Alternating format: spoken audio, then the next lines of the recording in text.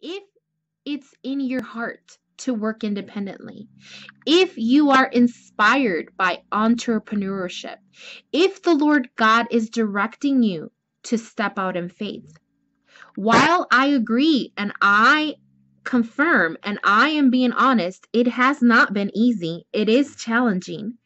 You can live the life that you dream. You can live the life that the Lord God is asking you to live. Because you, my brother and sister, whether this rubs you the wrong way or not, you work where you want to work. You get paid the amount of money that you accept to be paid. And you live where you want to live. So if you feel stuck, if you feel bound, if you feel shackled and you're not comfortable with your current situation, your current employment, where you live, any area of your life, I am going to challenge you and tell you that you're in that situation because you are allowing it to be that way. God will bless you. He is calling you. And I'm here to tell you it's not easy. It's not easy to step out in faith, to do the things that God is asking you to do.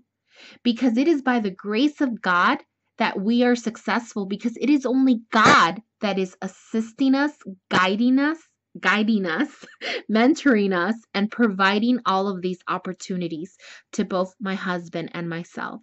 However, the life that he is telling us that is possible for us to live is happening.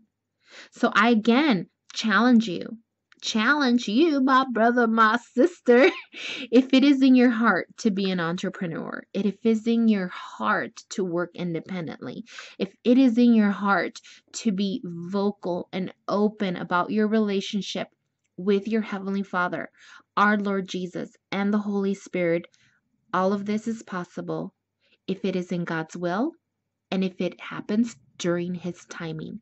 We are a living testament of how God moves powerfully in people's lives.